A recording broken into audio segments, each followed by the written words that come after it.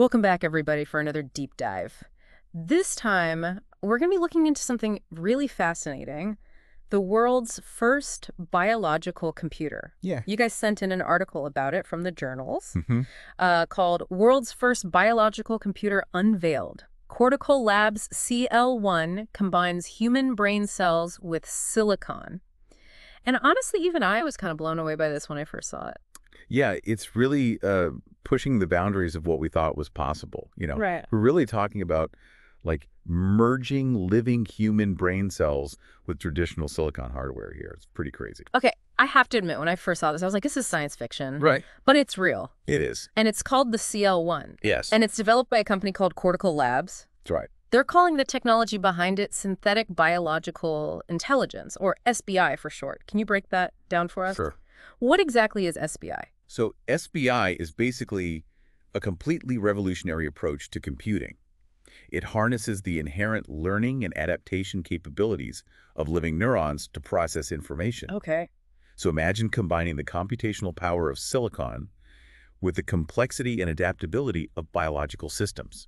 So instead of lines of code and algorithms, we're talking about actual living neurons. Yes. Doing the thinking. Doing the thinking, exactly. That's pretty wild. It is. And what's so fascinating about this is that SBI isn't just mimicking the structure of the brain, Right. It's utilizing the actual function of living neurons. So it's not just mimicking the brain structure, it's like having a mini brain. Exactly. Working as part of a computer system. A mini brain on a chip.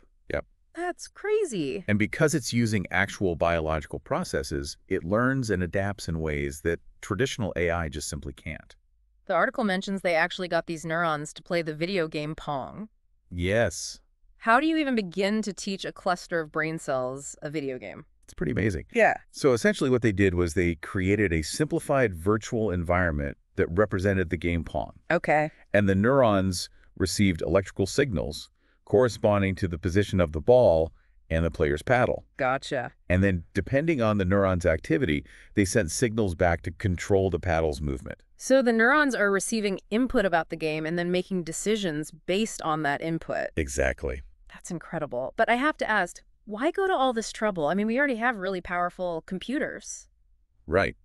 Right. But the CL1 and SBI in general offer some very specific advantages.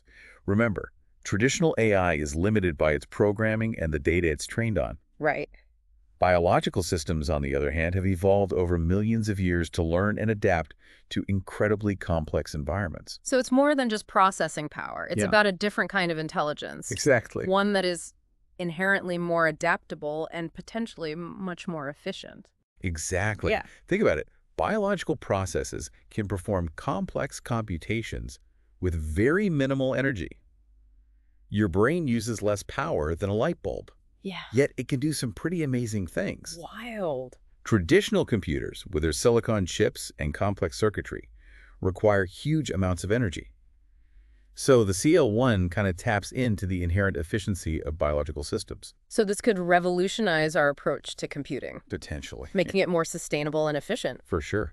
And what's even more remarkable is that the CL1 doesn't even need an external computer to function. Oh, wow. It's a self-contained unit. That is really impressive. But I'm sure our listeners are wondering, how realistic is it for someone like them to actually work with this technology? Right. It sounds super cutting edge. Right, and that's where things get really interesting. So Cortical Labs has designed the CL1 with accessibility in mind. Okay. So you can actually purchase the hardware, Oh, wow. or you can access it remotely through their cloud-based platform Oh, cool. called Cortical Cloud. So it's not just locked away in some high security lab. Not at all. And this opens up a ton of possibilities for smaller research teams, startups, even individual innovators to get their hands on this groundbreaking technology. That's exciting. So when can people start experimenting with this? Well, the official launch was March 2nd of this year, Okay. and Cortical Labs is planning on making the CL1 commercially available in the second half of 2025. So it's right around the corner. So we're not just talking about a futuristic concept. This is something that could be in people's labs or on their desks very soon. Very soon.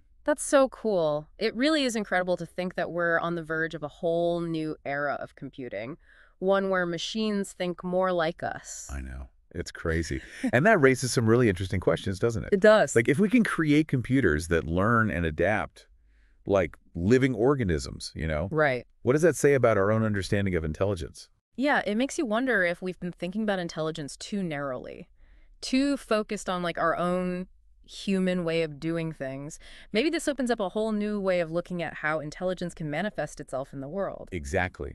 It challenges our assumptions about what it means to be intelligent, you know? Yeah, And it also raises some pretty profound questions about the relationship between humans and technology. right. Like, if the lines between biological and artificial intelligence become blurred, where does that leave us? That's a big one. It makes you think about like our place in the world and how we define ourselves. Hmm. If machines can learn and solve problems like we can, even play games like Pong, does that change how we view our own capabilities? It certainly puts things into perspective, Yeah. and it pushes us to consider the potential impact on society as a whole. Right. How will we adapt to a world where biological computers become commonplace? What kind of jobs will they create? What kind of challenges will they present? That's a lot to unpack. It sounds like we're stepping into uncharted territory here, both technologically and philosophically. We are. And that's why it's so crucial to have these conversations now, as this technology is still in its early stages. You Hmm. know, we need to be thinking about the ethical implications, the societal impact, and the potential risks, as well as the rewards. Speaking of risks, are there any downsides or potential dangers that we should be considering? Of course, with any new technology, especially one as powerful as this, there are always potential downsides. Right. We need to be mindful of the possibility of unintended consequences. For example, if biological computers become highly sophisticated, how do we ensure they're used responsibly? How do we prevent them from being used for harmful purposes? It's like opening Pandora's box. Once you unleash this kind of power, you can't always predict how it will be used. Exactly, and that's why it's so important to have really open and honest discussions about the potential risks and challenges associated with this technology. We need to approach it with caution and foresight, Hmm. while also embracing the incredible possibilities that it offers. So it's about finding a balance between progress and responsibility, Yeah. not letting our excitement about the potential blind us to the potential dangers. Precisely. It's about being proactive and thoughtful in shaping the future that we want to see. A future where biological computers are used to benefit humanity, not harm it. Well said.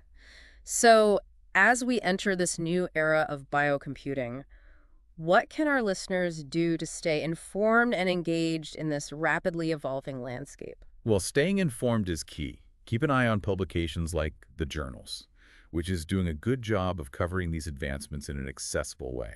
Definitely. And I'm sure there will be countless articles, forums, and discussions happening online. Oh, absolutely. It's going to be a hot topic for sure. Absolutely. And I encourage everyone to engage in those discussions, to ask questions, to voice their concerns. The more we talk about this, the better equipped we'll be to navigate the challenges and really harness the potential of this technology. It sounds like education and open dialogue are going to be essential as we move forward. We need to make sure everyone understands the implications of this technology, not just scientists and tech experts. I agree. This isn't just a niche topic anymore. It's something that could potentially impact everyone's lives. So we've covered the potential benefits, the challenges, the need for responsible development. But I'm curious, stepping back for a moment, what does the development of the CL1 tell us about the direction technology is heading in? Well, I think it really points toward a future where the lines between biology and technology become increasingly blurred. We're already seeing this in fields like bioengineering and genetic modification, and the CL1 takes it a step further. So we're moving away from seeing technology as something separate from nature and toward a more integrated approach where biology and technology work together. Exactly. We're beginning to understand that we can leverage the power of biological systems to create technologies that are more efficient, more sustainable, and even more intelligent. Like we're learning from nature's own design principles and applying them to our technological creations. That's a great way to put it. We're essentially entering a new era of bioconvergence, and the CL1 is just the beginning. And this convergence has the potential to revolutionize countless industries, right? From healthcare and pharmaceuticals to robotics and manufacturing, even to how we understand and treat diseases. Absolutely. The possibilities are truly vast. Imagine bioengineered prosthetics that seamlessly integrate with the human body, personalized medicine tailored to our individual DNA, robots that can learn and adapt like living creatures. It sounds like science fiction, but it's becoming reality right before our eyes. And that's what makes it so exciting. We're literally rewriting the rules of what's possible with technology. It's almost overwhelming to think about the potential impact. So to summarize everything we've discussed so far, The CL1, this biological computer powered by human brain cells, is a major art game changer. It's not just a cool new gadget, it's a sign of a much larger shift happening in the way we approach technology. Yeah, it's a shift towards a more integrated, biocentric approach that has the potential to revolutionize countless industries and aspects of our lives. And while there are definitely some big questions to consider as this technology develops, the possibilities are truly mind-blowing. It's a future full of unknowns, but one thing is for sure, it's going to be an incredible ride. Before we wrap up this deep dive, I have to ask, what's the one big takeaway you want our listeners to walk away with today? That's a great question.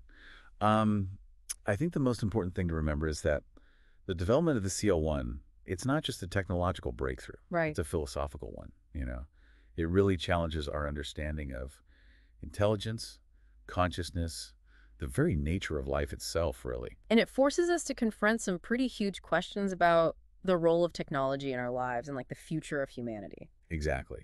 So as we marvel at the incredible possibilities of this technology, let's not forget to engage in these crucial conversations Yeah, and ensure that we're shaping the future that we want to see. that's a great point. Okay, well, on that note, we're just about out of time for today's deep dive. But before we sign off, I have one final question for you.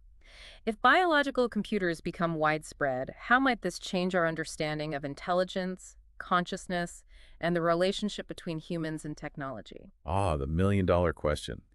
If machines can truly think and learn like humans, does that mean they're also capable of experiencing consciousness?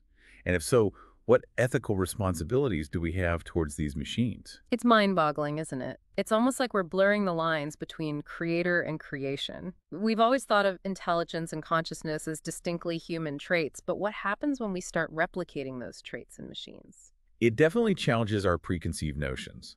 It forces us to re-examine our definition of life and intelligence and to consider the potential implications of creating machines that could one day surpass our own cognitive abilities. It's both exciting and a little unsettling, isn't it? Like we're standing at the precipice of something truly revolutionary, but we're not quite sure what lies on the other side. That's the beauty of scientific discovery. Mm-hmm. It often leads us to more questions than answers. Yeah. But those questions are what drive us to explore, to learn, and to push the boundaries of human knowledge. So what you're saying is that this isn't just about the technology itself, it's about the philosophical and ethical questions it raises. It's about expanding our understanding of what's possible and what it means to be human in an increasingly technological world. Precisely. The development of the CL1 is just the beginning. It's a glimpse into a future where biology and technology merge seamlessly, and where the very definition of intelligence is constantly evolving. It's a future full of possibilities, both wondrous and challenging. It's a future that we're all shaping together, whether we realize it or not. And that's why it's so important to engage in these conversations, to be informed, and to be thoughtful about the choices we make as we navigate this uncharted territory. Well said. On that note, we've reached the end of our deep dive into the world of biological computers. We've covered a lot of ground today, from the technical details of the CL1 to the broader philosophical implications of this groundbreaking technology. We've explored the potential benefits and the potential challenges, and we've hopefully sparked some thought-provoking questions along the way. The future of biocomputing is still unfolding, but one thing is certain. It's going to be a fascinating journey. Indeed. And we encourage you, our listeners, to continue exploring this topic, to stay curious, and to engage in the ongoing conversations that are shaping the future of this incredible technology. Because ultimately, the future is what we make it. Thank you for joining us on this deep dive into the world of biological computers. We'll catch you